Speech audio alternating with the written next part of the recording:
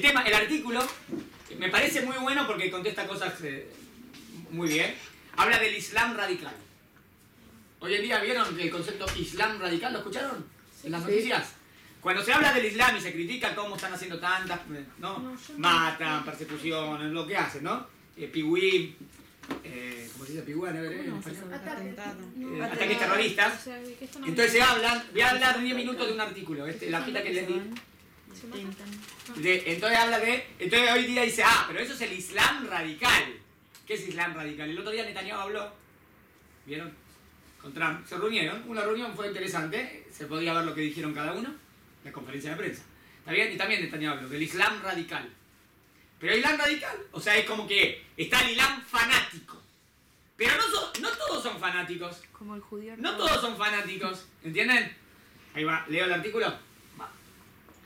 En el discurso de un panel donde eran analizados los asesinatos de 4 diplomáticos norteamericanos, esto pasó creo que hace 7 o 8 años, en Benghazi, Libia, la estudiante de la American University, se aparece una chica árabe a preguntar al panel, ¿está bien?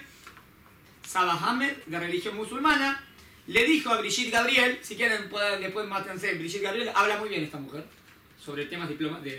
Ella entiende que vos no podés ir al terror, no podés no pelearle. Si vos tenés que combatirlo, ¿entienden? Entonces ella hablaba de él. Se presenta esta mujer, le dijo a Brigitte Gabriel que no era posible combatir una ideología como el jihad. ¿Sabe lo que es el jihad? Guerra Santa. ¿Está bien? Jihad, Guerra Santa, que todos tienen que ser islámicos. Con las armas en la mano. O sea, vos no podés combatir la ideología del jihad con armas. ¿Usted qué piensa? O sea, entonces ¿cómo lo combatís? ¿Cómo querés que pelee contra este mal? Esta mujer árabe, la Ahmed, agregó, miren el argumento. Hay 1.600 millones de musulmanes en el mundo. Está bien. 8 millones en los Estados Unidos. Y no veo a ninguno de ellos representando este panel. Él dijo, acá está analizando si hay que devolver o no hay que guerrear. En este panel, ¿hay alguien que esté defendiendo a estos 8 millones de árabes que estamos en Estados Unidos, que somos pacíficos? ¿Entienden la pregunta de la árabe? Suena linda la pregunta, ¿no? Bueno, ahí la respuesta. Qué buenísimo.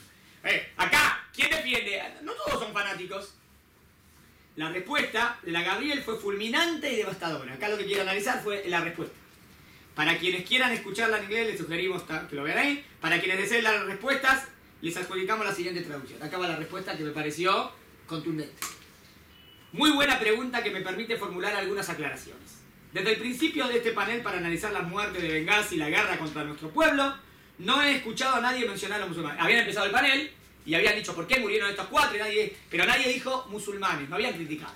Ella salió como con cola de paja, ¿no? Como diciendo, ¿qué quieren acusar a los musulmanes? Somos pacíficos.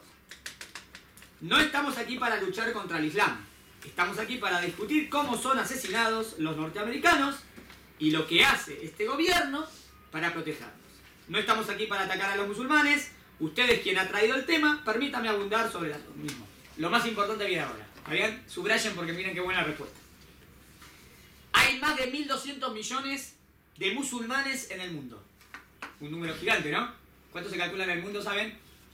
6.000 millones. O sea, digamos, ¿cuánto? Sería el 20% de la población mundial, más o menos, es musulmana. Y la mayoría son gente pacífica. Según fuentes confiables de inteligencia, los radicales, miren cuántos son, entre ellos representan entre el 15 y el 25% del total. Esto deja un 75% de gente pacífica. ¿Está bien hasta acá? No sigan leyendo. Hasta acá yo hubiese dicho, bueno, entonces la mayoría son buenísimos, ¿no? ¿Cuánto es? El 15-20%. ¿Está bien? O sea, el 75% son buenos. Acuérdense que son 1.200 millones. ¿Hagamos la cuenta? Hace la cuenta. Pero cuando aplicamos estos porcentajes, estamos mirando a 300 millones de radicales. En otra palabra, ¿cuánto tenés, Ismael, fanático? Un 25%, no es nada. 300 millones. ¿Es un número gigantesco o no? Dedicados a la destrucción de nuestra civilización. O sea que les interesa destruir la sociedad occidental. 300 millones. Un número igual a la población total de los Estados Unidos. ¿Me siguen? Dice, vos me decís ahí el 25% como que no es nada. pero no me hiciste la cuenta. Haceme la cuenta y es gravísimo. ¿Está bien hasta acá? Hasta acá miren quién hizo las guerras. Acá viene lo más grave. ¿Por qué debemos de preocuparnos por esos 300 millones de musulmanes radicales? ¿Por qué me tengo que preocupar? Ahí va. Porque son los radicales los que asesinan. Son los radicales los que decapitan. Y son los radicales los que masacran. Miren, es verdad, yo no dije que la mayoría son así.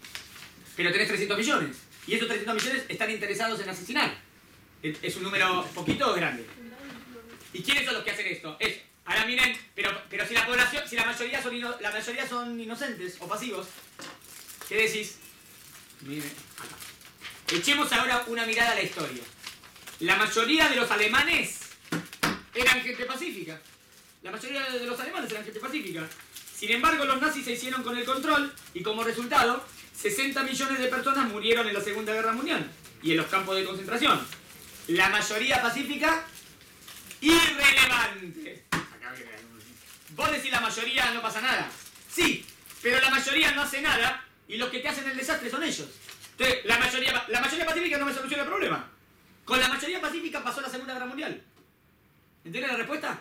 Muy buena, muy inteligente. La mayoría de los rusos eran gente pacífica. Sin embargo, los comunistas rusos mataron a 20 millones de personas. Stalin, en el régimen de Stalin murieron 20 millones, ¿sabían? No sé si están conocidos el número, es un número gigantesco. La mayoría pacífica, irrelevante, tampoco hizo nada. La mayoría de los chinos era gente pacífica. Sin embargo, los comunistas chinos mataron a 70 millones. Esta cifra yo no la conocía. De seres humanos. La mayoría pacífica, irrelevante. Antes de la Segunda Guerra Mundial, la mayoría de los japoneses era gente pacífica. Sin embargo, los japoneses mataron a 12 millones de personas a bayonetazos y con palas en el sudeste de Asia. La mayoría pacífica, irrelevante. Está clarísimo, ¿no? Te voy a decir, pará.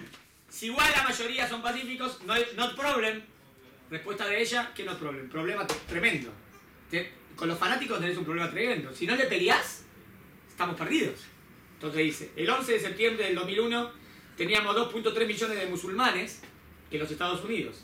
Bastaron 19 terroristas islámicos para poner a América de rodillas, destruir el centro comercial de comercio, atacar el Pentágono y matar a casi 3.000 norteamericanos, la mayoría pacífica, irrelevante.